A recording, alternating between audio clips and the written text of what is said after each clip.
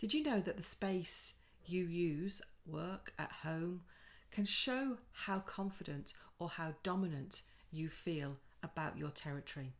Think of the desk at work. You know, you're sharing a desk maybe, and there's two people opposite each other. I often see that when I go into offices. How dominant of the space is one more than the other?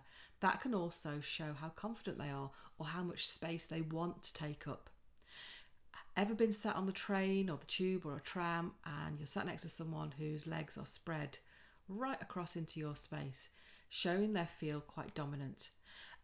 Whenever I get on an aeroplane and I'm not sat next to any of my loved ones, I always make sure I take up my allotted space. Otherwise, it allows people to creep into your space.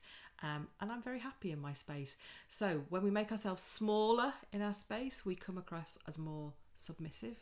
And when we make ourselves bigger, we seem more confident and we seem more dominant of our space. We're happy to be there.